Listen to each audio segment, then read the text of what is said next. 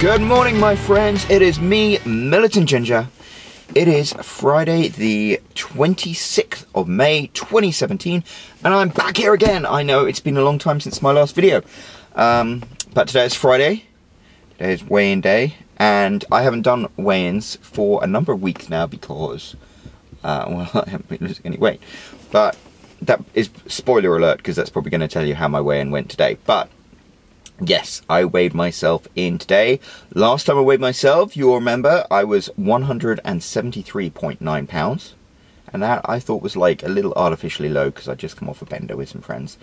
And today I stepped on the scales and I was 172.6 pounds. Boom! 1.3 pounds lost. Also check out my body fat percentage. I think it was 20.3 last time. Today it is 20.2, down a little bit. And also check out my my muscle mass. Last time it was 41.1 I think, and now it is 41.6. Wow. So what happened? How come I suddenly got back on track? Well, I'll tell you, it was quite a journey. Last time we spoke, I had come up with this grand idea that I was going to be vegan.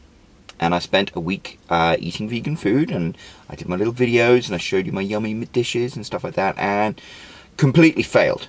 I ended up putting on 2 pounds, so I'd been 173, and then I went up to 175, and it just, and I didn't feel right, I have to admit. I was really hungry throughout the day, and the food, you know, it was fine, but it wasn't satisfying, it wasn't. So I then fell off the wagon a bit and just went back to my normal thing of eating crap.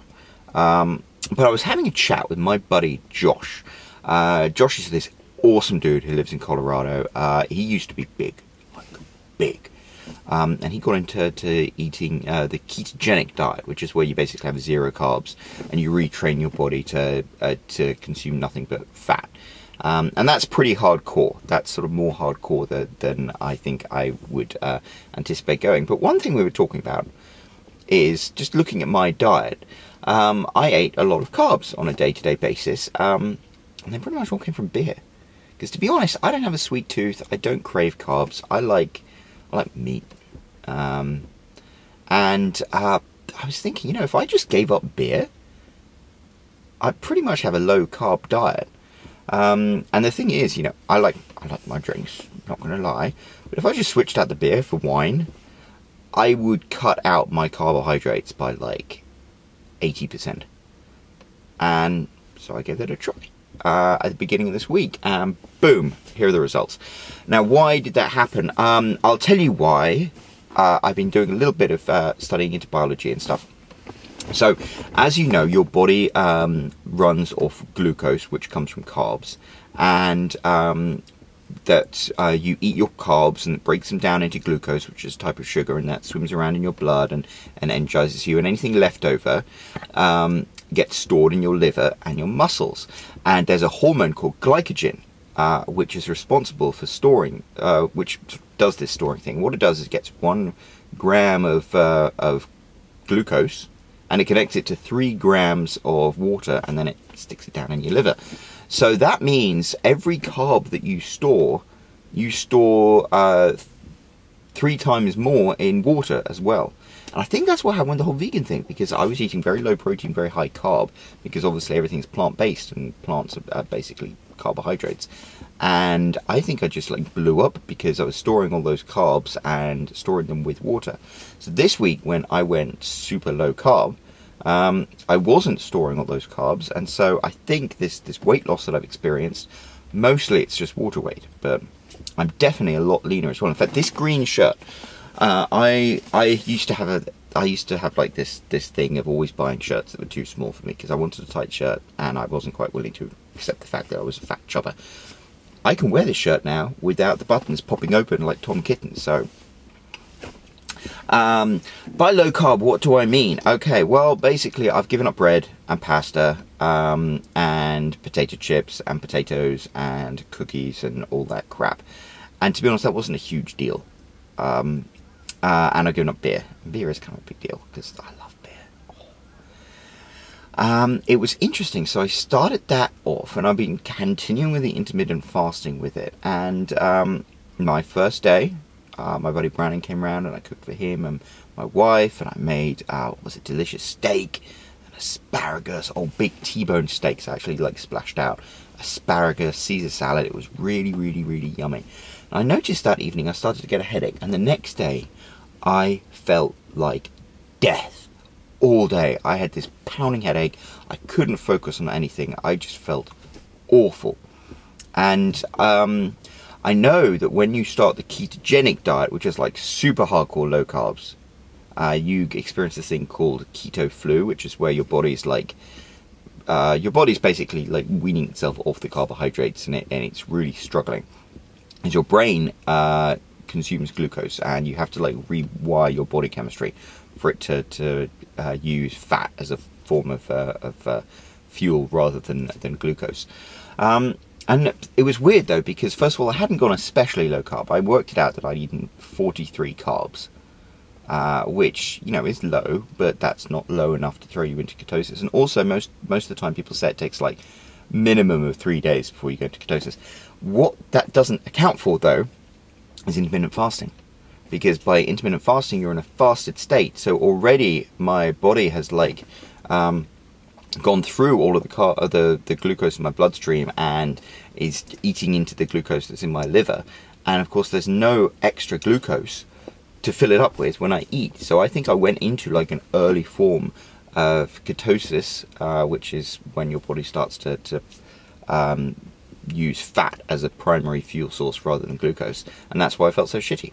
And I went home that night, and I ate a ton of food, and it was really weird because I was sitting there, and normally when I've complained about this before, one of the reasons that the intermittent fasting stalled is because I'd come home, I'd be hungry, and I'd just like grab fistfuls of potato chips and chow down on it. Instead, I was trying to do zero carb stuff, so I had pork rinds and cheese and beef jerky. And it wasn't quite satisfying. I mean, literally, I looked at these little packets of rice crackers that my wife has, and my mouth was watering. I was like, and then I looked at the big chunks of cheddar cheese that I cut that was my approved snack, and I was just like, I don't think I could eat that. But I did. And I have to admit, after I'd like eaten some food and had a couple of glasses of wine, which is low carb but not super low carb, and then we had a big meal, more steak and Caesar salad and stuff, and I started to feel a lot better, and the next day I just felt great. So it was interesting. It was a really rocky start with going super low carb, but the next day I felt great and I felt super lean. And it carried on feeling great. And in the evening we had, was it mustard chicken I cooked, again with Caesar salad. I've got to start making different types of salad. There was this, instead of using rice, I had like diced up cauliflower and broccoli, and I mixed it with some Parmesan cheese. It was so good. But I have noticed in the evenings that I kind of get a bit of a headache. But for the most part of the day, I feel fine. And actually, I feel better than fine. I feel better than I did eating vegan, because, I don't know, I'm just more satiated, I guess you could say. Like, you know, I eat until I can't eat anymore. I mean, the interesting thing is, I make a plate of food and I can barely finish it. And the next day, I just feel good. I've been powering through, haven't had any issues with hunger. So there we go. And that leads us to today, when I weighed myself, and I am down 1.3 pounds from my lowest, and this is great. I'm going to keep marching ahead. I think this is going to make all the difference, to be honest. So now I'm focused on continuing to like eat this low carb menu, and get back to the gym. That's the important thing. It's been tough because my wife's been working nights.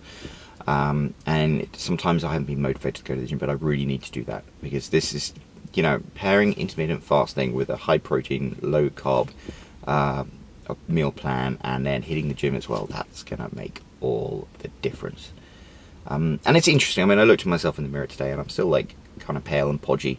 But I've experienced that thing again where, you know, back when I was at my fattest, I was kind of like meaty. And then when you start losing weight, all the fat that's there kind of gets like squishy and doughy. It's kind of gross. But I think that means it's working for me. I don't know. I feel good. I'm excited. The next milestone I want to make is being under 170 pounds. That's going to be a big deal. And under 20% body fat. So when my body fat's in the teens, I think it's like choo choo on the way to six-pack town. Don't know if I'll ever get a six-pack. It'd be nice to for once in my life. Just see what I can do. And I don't know, my YouTube buddy, Pretty Ugly Beautiful, she is going to try and enter a bikini competition, which I think is freaking amazing. Good for her. And if she can do that, then maybe I can get a six-pack. I don't know. I'd rather drink a six-pack than have a six-pack, but we all need a hobby, and you know, eating right is a much better hobby than all of the dodgy hobbies I could have. Right, I've been rabbiting for 11 minutes now. I'm sorry guys, this is a long video, but thank you very much for paying attention. I will catch up with you soon. Ciao.